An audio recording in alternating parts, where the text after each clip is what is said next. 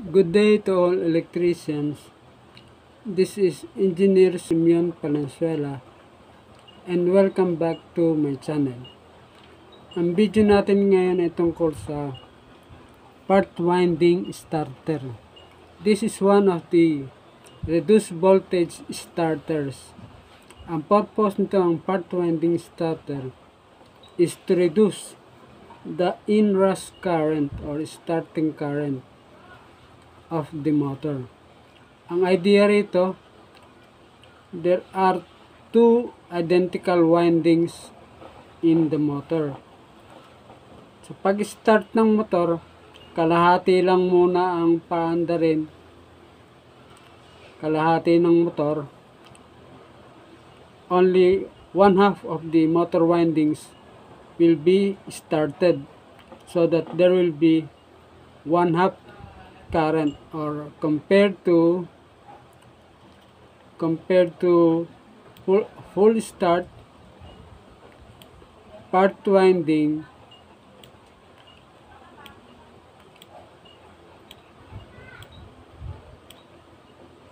compared to full voltage starting, only 50% ang starting current.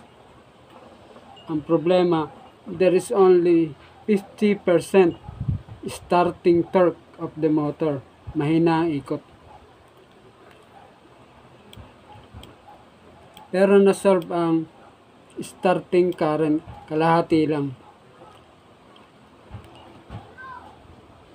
So makikita natin dito sa power diagram na mayroon dalawang magnetic contactor, 88S at saka 88R. Itong 88 device number sa Japanese standard for magnetic contactor. Letter S is start. So ito starting contactor. 88R running. So dalawang contactor, dalawa rin ang overload relay. Kasi dalawa ang winding. Ang motor na pwedeng gamitin dito sa part winding starter ay kailangan mayroong two identical windings.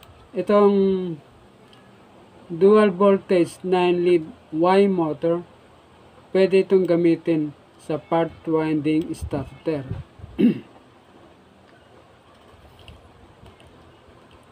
Ang rating nito, dual voltage ito, ang rating nito ay 460 volts slash 230 volts. Ibig sabihin, pwedeng gamitin itong motor sa 460 volts at pwede rin gamitin sa 230 volts.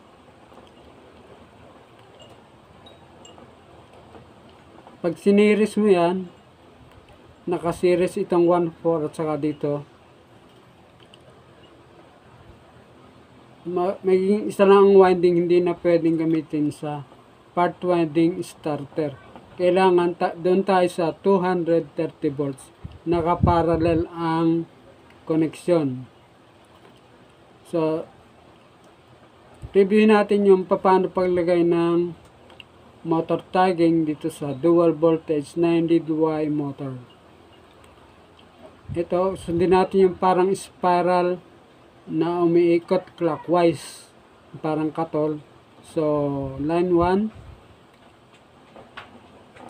2, 3, 4, 5, 6, 7, 8, 9. Sa gitna yung internal connection, yung Y connection point. So, kung gagawin nating Y, ito yung magiging connection. Nakaparallel ito. Yung 7, ikagabit natin sa 1 para maging parallel itong dalawang winding. Itong kulay pula. Parallel yan. Ito namang 2, ikagabit natin sa 8 para maging parallel itong dalawang winding na blue. Parallel.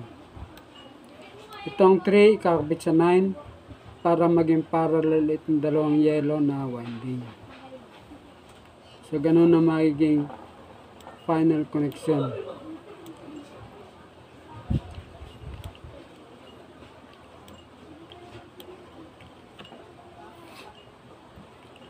So, dito, pag pina-start natin yung kalahati na winding, kalahati lang ang current, starting current, kalahati din. Ngayon, after 2 seconds, merong timer, aandar naman itong pangalawang winding, magiging full winding na. Full winding na ang aandar.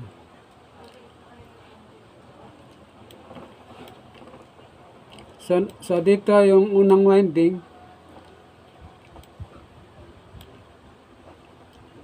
itong 4, 5, 6,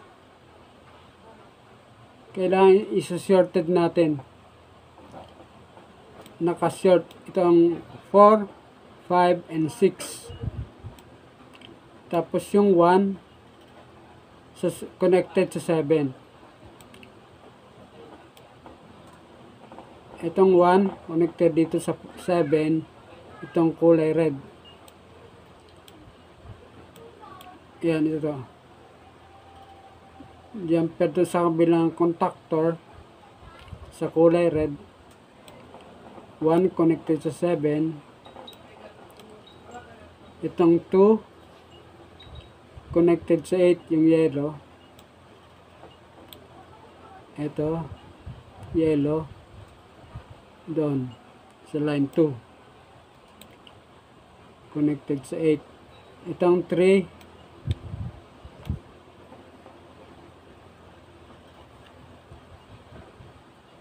connected sa 9. 3 connected sa 9.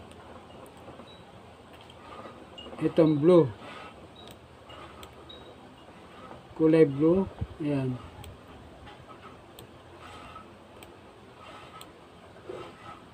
Dito, kulay blue, 9. 3, 9. Okay. So, tingnan natin dito sa schematic diagram.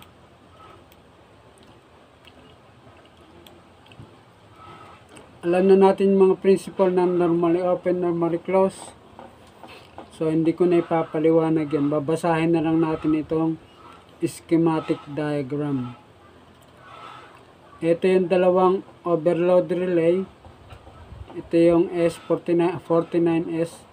49 yung device number para sa overload relay, Japanese standard. Ito naman yung 49R, yung sa RAM. Ito yung coil ng starting contactor. Ito yung coil ng run contactor. Ito yung timer coil.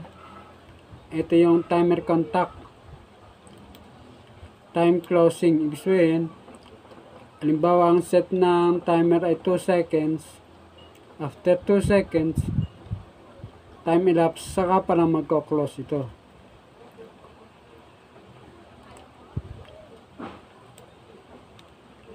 So, pag pindot natin ang start button, may energize na itong 88S contactor. Ito, 88S. So, yung starting contactor magka-close. Under na itong 1/2 of the winding.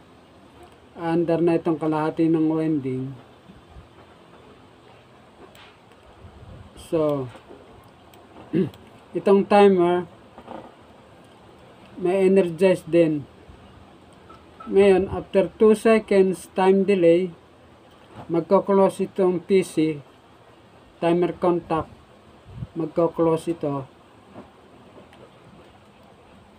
Under naman itong 88R. Pag-close itong 88S, itong normally open na 88S, ito yung holding circuit interlock, magko-close din para pag binitawan mo na itong start contactor, itong start push button, mag-open ito. Dito na dadaan ang kuryente. Mababypass na yung start push button. So, mandar na yung starting contactor, hindi na mamamatay yun. Aandar na itong pangalawa, running contactor, 88R. Magiging magko-close na itong pangalawang contactor. May energize na itong pangalawang winding. Kaya, full winding na ito. Aandar na yung buong motor. Kailangan tama ang connection nito. 1 connected sa 7.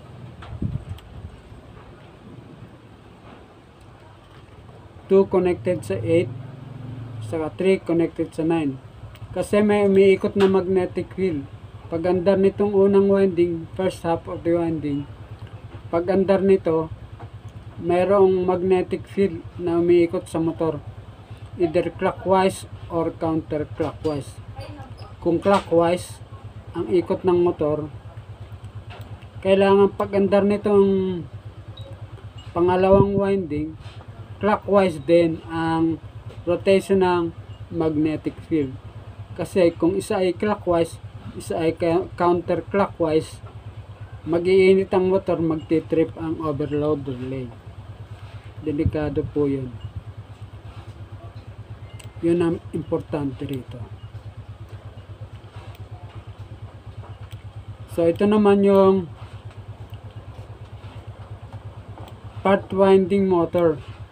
Ginagamit ito sa mga air conditioning, sa compressor, yung malalaking compressor ng mga centralized aircon. Ito yung Copeland diagram of part winding Copeland aircon motor compressor. So dalawa rin ang winding, 2 identical windings. Ito yung terminal, motor terminal. 1, 2, 3 yung sa taas. Yung sa gitna naman ay 7, 8 at saka 9. Itong 4, 5, 6 sa baba. Jajumper lang ito. Jajumper mo yung 4, 5, and 6. Itong 1, 2, 3 ikakabit mo sa isang contactor. Contactor number 1 sa start. At itong 7, 8, 9 kakabit mo sa pangalawang contactor.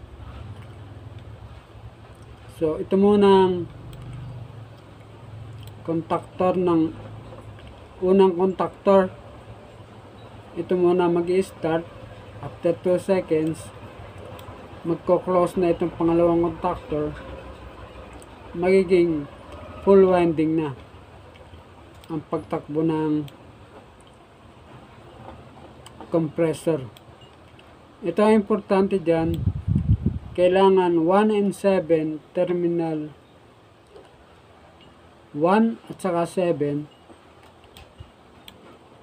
should be connected to the same phase.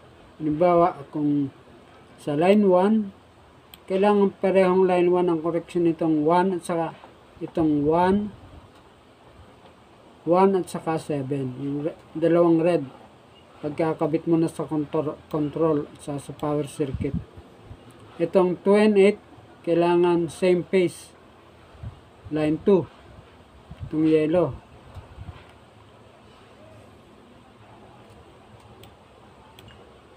Terminal 2 saka terminal 8. Kailangan ng pagkukuhanan niyan pareho ng phase. Halimbawa, phase line 2, phase B halimbawa. Kung line 2 ito, line 2 rin yung 8. Line 2 rin yung 2. Yun namang 9 at saka yung 3, yung kulay blue. Kailangan the same phase din. Kung line 3 ito, line 3 din itong kabila.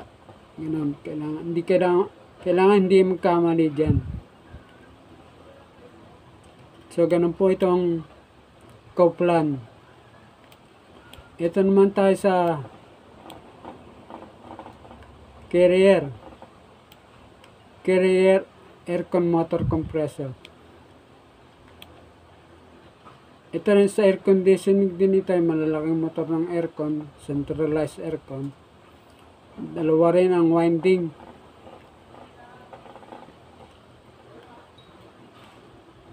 Ito yung motor terminals sa compressor 1, 2, 3, 7, 8, 9.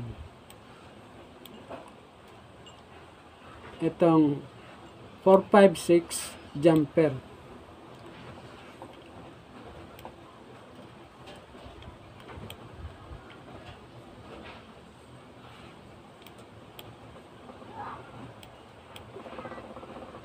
At katulad din dito, naka-jumper yung 4, 5,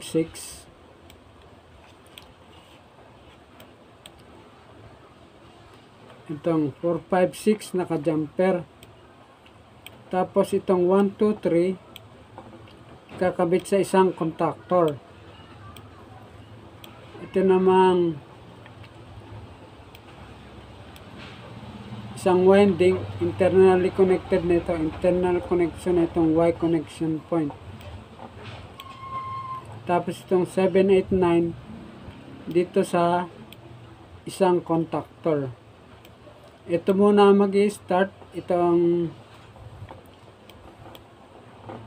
terminal 1, 2, 3. Itong nasa kanan, at itong may jumper na 4, 5, 6. Ito muna mag-start para reduce voltage. After 2 seconds, ito namang 7, 8, 9 yung kabilang winding. After 2 seconds, magko-close na rin itong contactor na ito para full winding na. Ang ginamit dito na circuit breaker ay 6-pole circuit breaker, molded case circuit breaker. Yung isang 3-pole para sa isang contactor, para sa isang winding. Yung isang 3-pole para sa isang contactor, pangalawang contactor, para sa pangalawang winding. So, ganun po ang connection ng Carrier motor compressor part 2 winding. Katulad po kanina, ang importante rito, yung terminal 1 and 7, kailangan sa line 1, halimbawa, itong 1 and 7.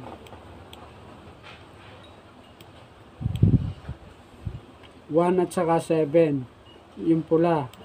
2 and 8, kailangan, halimbawa, the same phase din sa line 2. 2 and 8 should be connected to the same phase. Yung 3 and 9 should be connected to the same phase.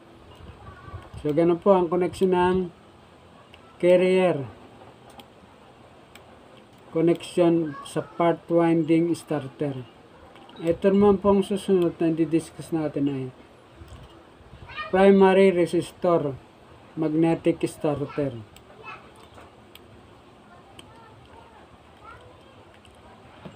Ang purpose din po nito ay to reduce the starting current to the motor. Nilalagyan po ng resistor in series with the line. Halimbawa, ito. Sa line 1, may isang resistor. Sa line 2, may isa ring resistor. Sa line 3, may isa ring resistor. Meron pong dalawang contactor. Itong 88S triple contactor ito sa starting, at yun namang 88R triple contactor din po ito para sa running.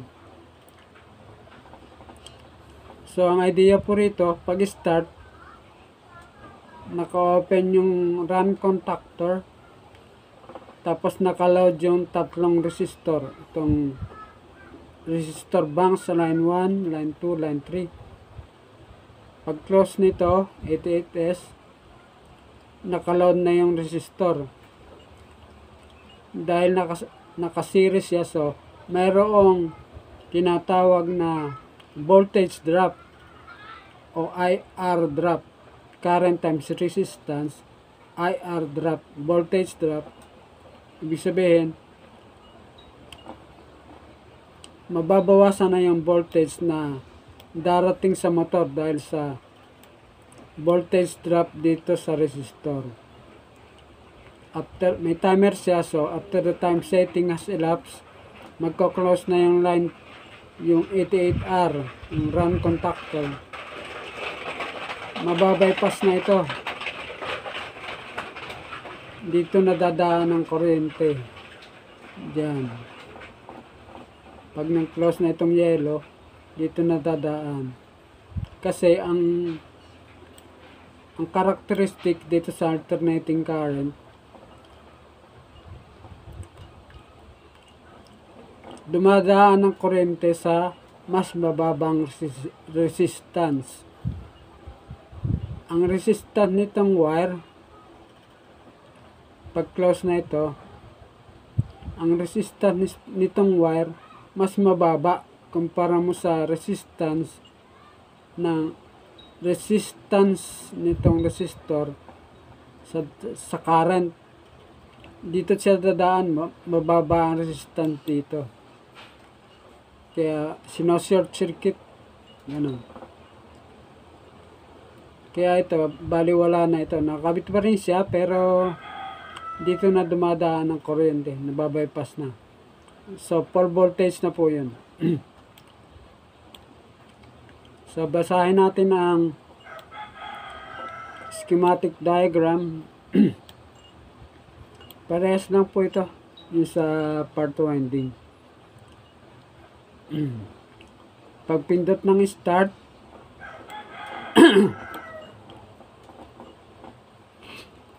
may energize na itong 88S, yung starting contactor.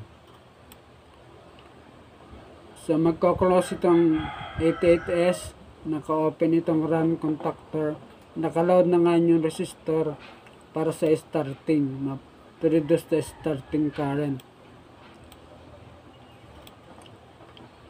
Pag na-energize na itong 88S na coil,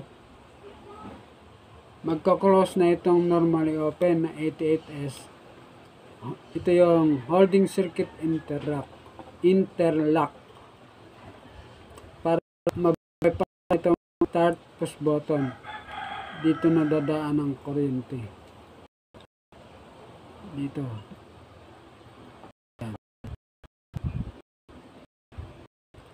2 seconds.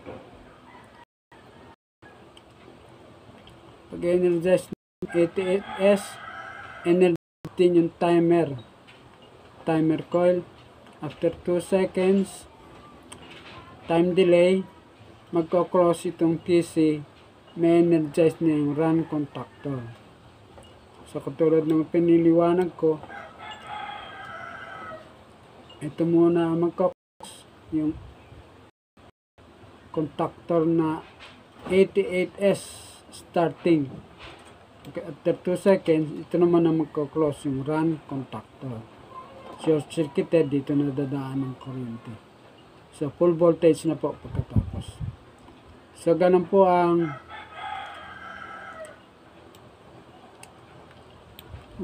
ang primary resistor magnetic starter. So hanggang dito na po lamang. Maraming salamat sa inyong panonood. Don't forget to like, to share, and subscribe to my channel. Salamat sa panonood. To God be the glory.